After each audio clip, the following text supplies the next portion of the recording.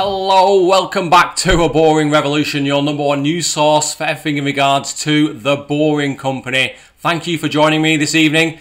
I have had many requests from various people to review this particular project, this particular company, the Cargo Sous Terrain, which is quite a big project in Switzerland for moving freight underground. It has a lot of similarities to The Boring Company, slightly different way of doing it. It's kind of the freight version of The Boring Company. I very much like this idea. I have been following them now for a good 6 months.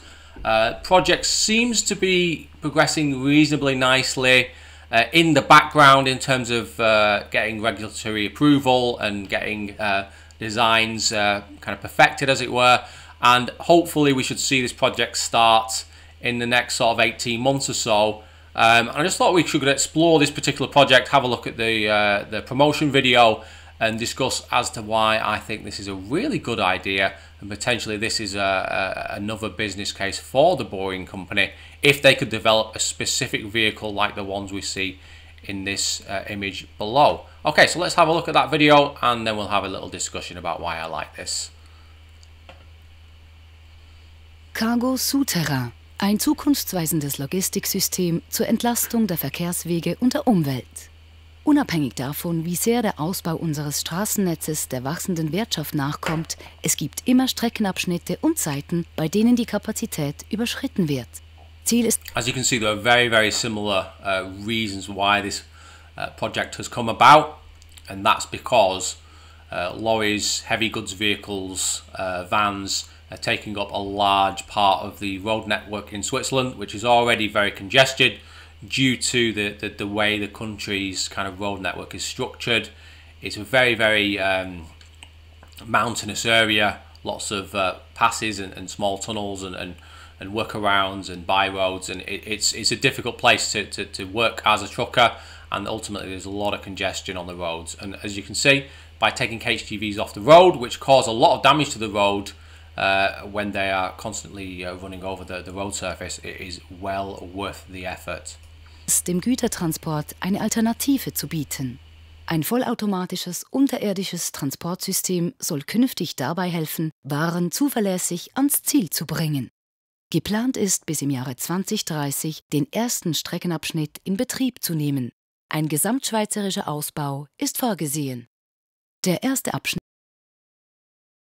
You can see the main part of the project here is in the central kind of belt between Härkingen and Zurich.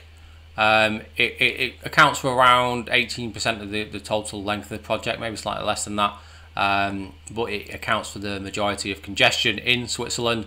So it makes a lot of sense to build a tunnel there. It's looking at around 3 billion Swiss francs, which I'll discuss in a moment, is around 3.2 billion US dollars. Führt von Härkingen-Niederbipp an den Stadtrand von Zürich und verfügt über mehrere Stationen an strategisch sinnvollen Knotenpunkten. Bei diesen sogenannten Hubs können Paletten und Behälter abgeholt oder dem unterirdischen Transportsystem übergeben werden. 24 Stunden am Tag, 7 Tage die Woche. Cargo Sous Terrain verwendet zu 100% erneuerbare Energien und auf den Hubs leisten Solarzellen dazu ihren Beitrag.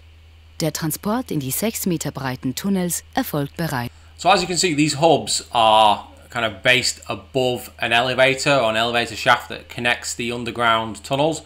These elevator shafts are going to be quite deep, potentially up to 80 foot deep, maybe more, and you're transporting goods both up out of the tunnel and then redistributing it, and then you're also having this as a kind of central depot where you can bring locally manufactured products, locally manufactured food items, and then distribute them via the network. It makes a ton of sense. This particular element of the project will be a lot more expensive than the tunnels themselves, as these shafts will have to be quite wide, and they'll also have to be very deep, and then you'll have all the infrastructure above ground as well to distribute various items. So that is going to be the majority of the cost that you see. Automatisch. Unbemannte Fahrzeuge bewegen sich mit einer konstanten Geschwindigkeit von 30 Stundenkilometern. Sie können frei auf den Spuren navigieren, zu Zügen gekoppelt sowie aus dem Verkehrsstrom ein- und ausgegliedert werden. Natürlich ohne andere Transporteinheiten dabei zu verzögern. Im unteren Bereich des Tunnels gibt es Raum für Kabel und Leitungen. As you can see, they're utilizing all space within the tunnels. They're using it as a utility tunnel as well. They've got at least 4 foot underneath the road deck there for putting various services, whether it be water, gas, broadband, various other things, and they're making money by selling that space to utility providers. Während im oberen Bereich eine Hängebahn geplant ist, welche mit zweifacher Geschwindigkeit kleinere Einheiten transportieren soll. Für den Transport in die Städte bedarf es einer intelligenten City-Logistik. Bei der heutigen dezentralen Organisation werden sämtliche Lieferungen von den einzelnen Parteien zu ihrem Bestimmungsort transportiert. Und für die Abholung von Waren und Recyclinggütern sind oft weitere Fahrten nötig. Cargo Sous Terrain gewährleistet eine effiziente und koordinierte Verteilung der Waren in den Städten. Auf ihrem Weg können Waren gepuffert und zielortspezifisch gebündelt werden. Diese So as you can see, they're providing an avenue for moving items between large towns and cities and between manufacturing hubs, and that's going to take a majority of the heavy goods vehicles off the local motorway network, which is a damn fine idea if executed correctly. In Kombination mit einer konstanten Fördergeschwindigkeit machen Ankunftszeiten und Gliederung zu einer sicheren Ausgangslage für eine reibungslose Feindverteilung. Umweltfreundliche Fahrzeuge und in Zukunft auch unbemannte Transportmittel folgen einem optimierten. And there you go. So the last kind of mile, as it were, or the last kind of 10 miles can be done via electric vehicles. Those electric vehicles don't necessarily need to be that big because you can break up the packages, as it were, into various sections and then send them off via smaller vehicles, vans rather than HGVs, and it all makes sense from an economics perspective. Overall, I do like the company. I think it's a really kind of great solution to moving freight. Obviously, Switzerland has a really good railway network, and they do utilize that a lot for kind of freights and containers and things like that. But again, that's totally congested, and they can maybe squeeze another 10% out of it. But at the rate things are kind of increasing, that kind of opportunity is going to be gone in the next sort of 5 years. So, what do I actually think about this in terms of the actual systems? I like the pods. I like the fact that they're electrically powered. I like this central lane where they can use it to kind of split off from the main kind of routes and then use the elevators to get to the surface. Cargo Sous Terrain is a complete logistics system for the flexible transport of small component goods. Tunnels connect production and logistics sites with urban centres. Overground CST distributes the transport goods in environmentally friendly vehicles, contributing to the reduction of traffic and noise emissions. Again, great. It's 70 kilometres long, which is around 43 miles. The total cost 3 billion Swiss francs, which converts into $3.25 billion. If you divide that by 43 miles, that's around $75 million US dollars per mile, which is quite a lot, but you get 3 lanes in that tunnel, plus you can put utilities in that tunnel, and plus you've got your kind of overhead small packages distribution system. So you're utilizing that tunnel fairly well, and if you've got hundreds and hundreds of these pods running through it, then that potentially could be a good avenue for making money. Traffic problems are accentuated in cities. Goods transports make up a large part of the volume of traffic in metropolitan areas, absolutely. So, it's telling us things. So here is our kind of hub, how it would look. So you've got freight coming in via various sources, HGVs, very long kind of articulated vehicles and trains. It's then redistributed into the pods, and then it's sent hundreds of miles to where it needs to go, and then it's redistributed in the city centre or the town centre. So here's a look at the technology. Cargo Sous Terrain follows a similar principle to that of automatic conveyor systems. Automated driverless transport vehicles which are able to pick up and deposit loads automatically from the designated ramps, and lifts travel around the clock in tunnels. So it's 24/7 system, very, very efficient per mile in comparison to HGVs. You don't need an expensive driver.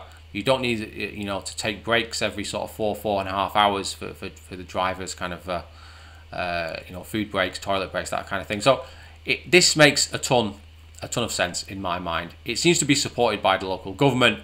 The cost is quite high. I'm not going to lie about that. However, I think there is a reasonably quick payback on this particular project. Everyone seems to be on board with it. Cargo Sous Terrain is an important element of sustainable and environmentally friendly goods transport in Switzerland. A reduction in heavy goods traffic on the national roads of up to 40% and efficient micro distribution, which is an interesting term, within urban areas will result in considerable savings in CO2 emissions and a reduction in noise levels. The system will be 100% operated using power from renewable energy sources. Yeah, so I mean, it's difficult to kind of fault this. This is kind of the outline for where traffic is on the network at the moment.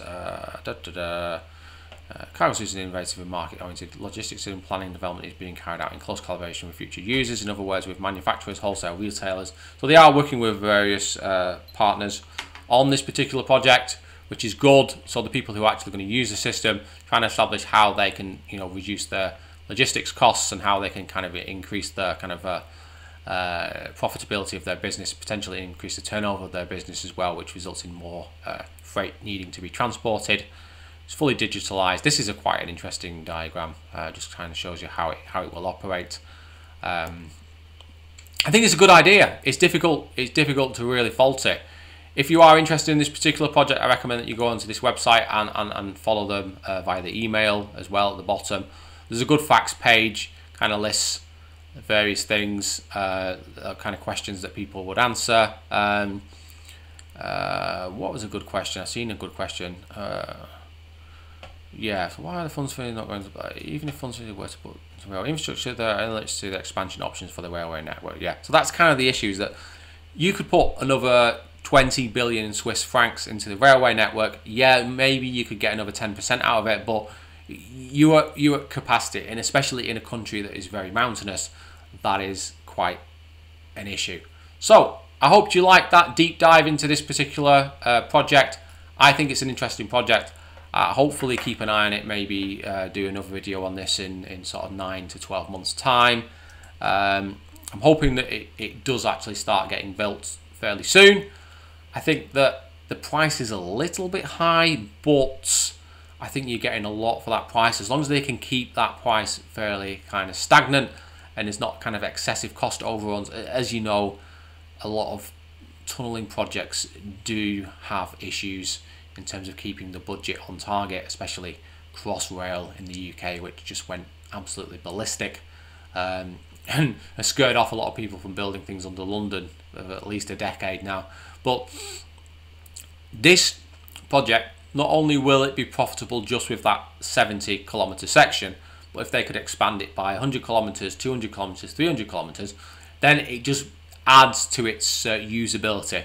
Because ultimately you want to be able to transport goods from, you know, the eastern half of the country to the western half of the country and do that in good time. I think the speed is a little bit slow, 30 kilometers per hour.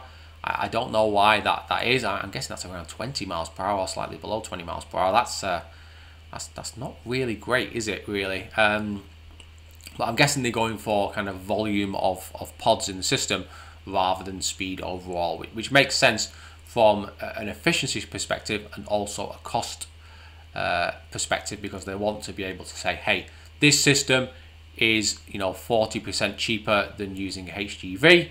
Also, we're reliable 100% of the year. If there's a snowstorm, don't worry, we are still, you know, operational. As long as the goods can get to one of our hubs, then, you know, it can be redistributed throughout the country.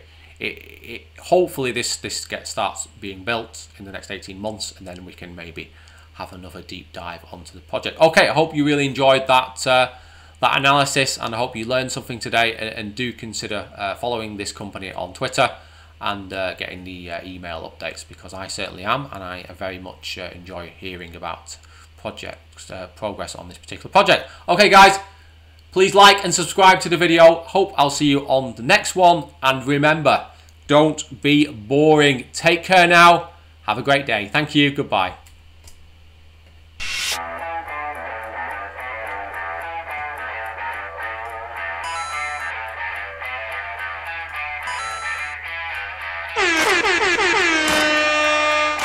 It's time to kick ass and chew bubble gum.